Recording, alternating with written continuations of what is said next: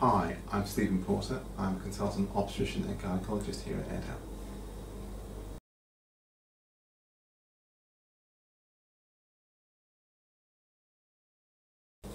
Right, well, as a consultant obstetrician, I'm mainly involved in looking after pregnant women, usually those that have complex pregnancies. So my job is to ensure the safety of the mother and the baby. So that involves liaison with my juniors, obviously, midwives, and obviously the mother herself and her partner. Gynecology-wise, I do lots of minimal access surgery, so that means keyhole surgery. I have an interest in endometriosis or chronic pelvic pain, and also in gynae cancers as well. I'm not from Yorkshire. I was born and brought up in London. My parents arrived in the UK in the mid-1960s from Jamaica. I was born a few years later. So I grew up in a working class background in East London in the 70s and 80s, and I think at that point in time England and Britain was a very different place to what it is at the moment. My mother was a nurse, so I had some sort of connection to medicine, but I only really thought about doing medicine myself when I was about 8 or 9. But for many years I didn't tell anybody because I didn't really have the confidence to believe that I could become a doctor. So it's only as I began to do reasonably well at school that I began to believe that I could do medicine. And I think from my point of view, it was the highest thing I could aspire to be. So that's really what drove me initially.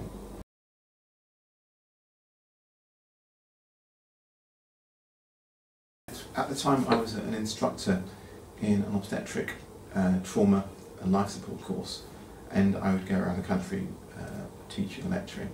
And on one occasion, whilst I was lecturing in Manchester, I met one of my present colleagues, Dr. Graham, and she mentioned this place called Airedale, and she said, we've got a job there that you might be interested in applying for. And I thought Airedale meant Ayrshire in Scotland, so I thought that sounds a bit too far north for me. But when I realised it was in Yorkshire, I thought, Yorkshire's not too bad, so I had a look and applied for the job and I got it. Many of my colleagues in London have the view that nothing happens outside of London, so when I decided to move up north, they thought I was mad. And if I'm being honest, I wasn't entirely sure I'd made the right decision. But when I came up north, I was pleasantly surprised by how beautiful it was, first of all. It was amazing. I like a place of opportunities because, as I mentioned, I do lots of laparoscopic work. And when I started here, I think there was a very underdeveloped laparoscopic service here. So for me, there was a real opportunity to come here and to develop a service and to really do a good job. It's like a family. It sounds like it's a bit of a corny thing to say, but I know most of the porters, most of the domestics, I know all of my consultant colleagues, I know most of the managers. It feels like a very large family, and I like the fact that that most of the patients I look after will have relatives here, and it's just a great place to be.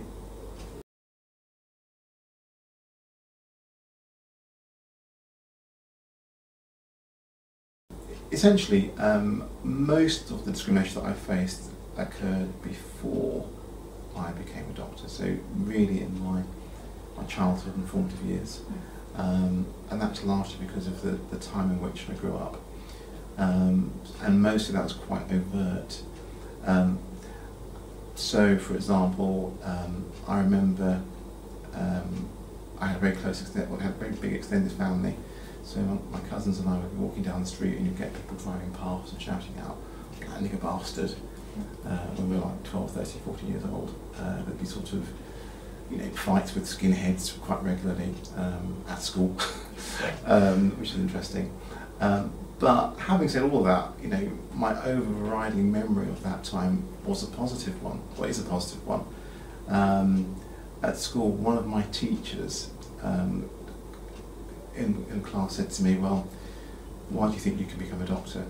And this was after I was top of the class, and the other people who were not as not in the same position as me, who were not questioned about what they should do. So things like that happen. But you know, to be honest, I think we all have challenges. When you work out ways of negotiating your way through life, and I think for me, growing up in the 70s and 80s as a young black male, there were lots of stereotypes that were not particularly positive. But you know, you don't make those things your prison. You see them for what they are, and you move beyond them. And I think the important thing for me was having a focus and knowing what I wanted to do, and not being distracted by whatever some people happen to think.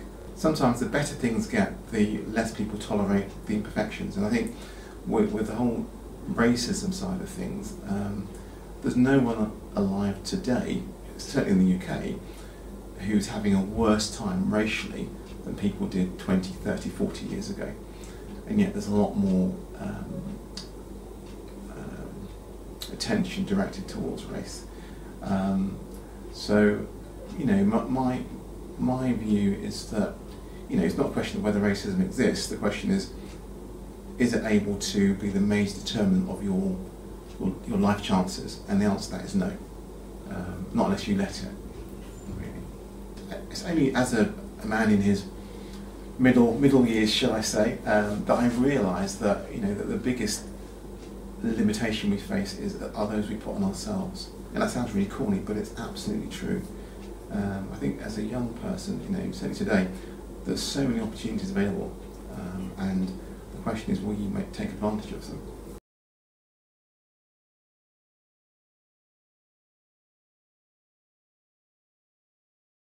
In terms of other inspirational characters, there are so many. There's a chap called Ben Carson, who is a black paediatric neurosurgeon. He's a retired neurosurgeon in the States.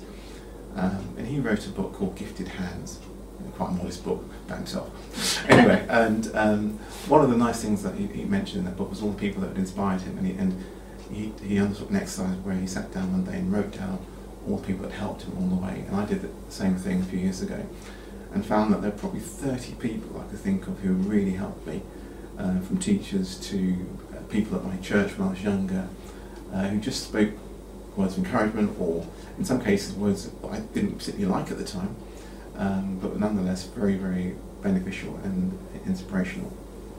So there are lots of people like that. And I suppose my mum's been a huge character. I mean, my mum's a fantastic woman. I think I really won first prize in life's lottery when it came to mum, because she's just she's been everything in terms of encouraging and supporting and nurturing, and just great. When you know, I think about my mum and my father for that matter, and that generation, and the generations that went before them, their lot in life was much worse than mine has been, and much worse than those of my children. And yet these are people that just got on with life. And again, race aside, you can argue that, you know, even in this country, the war generation were much more resilient than the generations that followed, because they just got on with life and recognised that it doesn't have to, it's not going to be perfect. I think part of the problem that we have today is that we are so comfortable in general that we are very intolerant of discomfort, and I think that informs a lot of our suffering. So I think if we kind of think, actually, do you know what, it's not that bad, or I can continue with this, or I can try another way, then it'll make things a bit easier for us. When I was very young, I made a decision to become a Christian, as it were, to try to live in a way that pleased God. Haven't always done that, but I've tried. But I think for me, what's been very important about my faith, as it were, as a Christian, is that there is an acknowledgement that there is something beyond myself. So it's not just about me and my family, but I acknowledge that there is a God, and that what I do is I'm accountable to Him. And also, I think it's helped me a lot in terms of how I deal with other people, because if I really believe that we're all God's creations, then I have to respect everybody, regardless of what they look like, what they think, what they do, and that informs my approach to everybody. And that's been really helpful, particularly when people have been particularly unkind or uncharitable, shall I say. I thought, actually, you know what, this person is of equal value to myself. I only know a fraction of their life. I don't know what's led them to where they are. I don't know where they're going to go from here. One of the key aspects of it is forgiveness, being forgiven for things that you've done wrong, but also forgiving others. And I think when you yourself have been forgiven for something, you're able to forgive other people. And that's been helpful just in terms of me not holding stuff. Particularly, like I said, when I was younger and people would say or do things that are not particularly nice, and it's just enabled me to forgive them, because I think one of the things I find isn't spoken about very much, but I think it's very important, is the whole idea of forgiveness, because I think, I'm not saying we should overlook slights or hurts or whatever, but I think when we take them in and when we hold on to them, the damage is done to ourselves. If anything, I go out of my way to help people who I feel may be disadvantaged or overlooked, because I know that that's what they probably need, and I'm also trying to override my own internal biases. And it goes back to what I said beforehand about how I see people and seeing everyone of equal worth.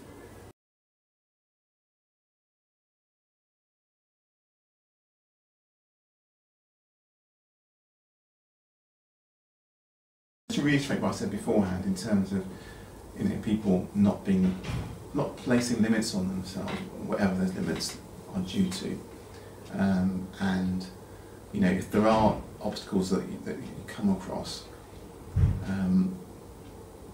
trying not to be defeated by them and just thinking, okay, I can work around this or under it or over it, but there must be a way beyond it.